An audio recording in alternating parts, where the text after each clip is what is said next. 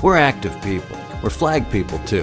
1 year after the Indianapolis 500, we decided to ride our bicycles back the 225 miles to Chicago. We must have found over 1,000 flagpoles and flags. Half of them no longer even fly flags, and most of the others had broken down parts, makeshift parts that eat up a new flag fast.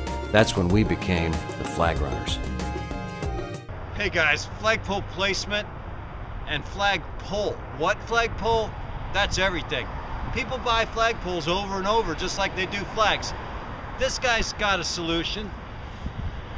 He went out and got himself at like a hardware store a piece of PVC to refix his flagpole once it got a little shorter from breaking off at the base. So he lost one section of a 2-inch sectional flagpole. He's got it in a really nice location and protected by this rock is just fantastic.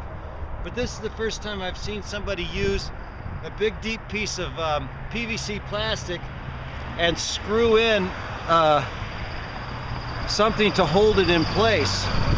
You can see that it doesn't come out of the ground anymore, so I don't think he was thinking security. I think he was just not letting it slide down into the pole.